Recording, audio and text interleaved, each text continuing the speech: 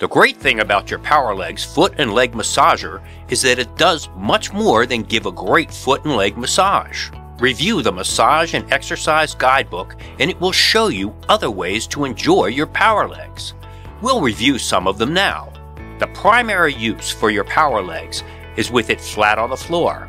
You are sitting in a chair or on a couch and your feet are placed over the massage pads with your arches lined up for the acupressure massager. Only use it in this position for a maximum of 10 minutes at a time. You can also use your Power Legs for a soothing lower back massage. Sit comfortably, placing Power Legs against the backrest of a chair or a couch with the cable facing up. Lean your lower back on it and enjoy a soothing back massage. Only use it in this position for a maximum of 10 minutes at a time.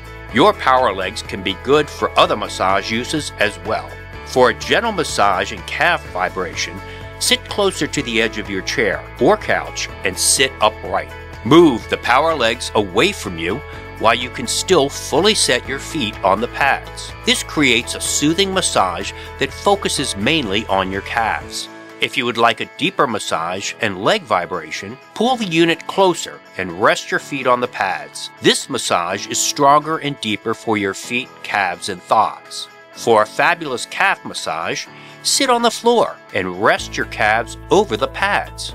You'll love it. To massage your hamstrings, sit on the floor and rest the back of your thighs over the pads. This gets the vibration directly to your hamstrings. Want to make your quads feel great? Rest in a plank position. Keep your core engaged and place the Power Legs under your thighs. This gives you a massage directly on the quads. There are some other massage and exercise techniques in your guidebook. Check them out and see how many other great ways the Power Legs foot and leg vibration massager can help you feel great.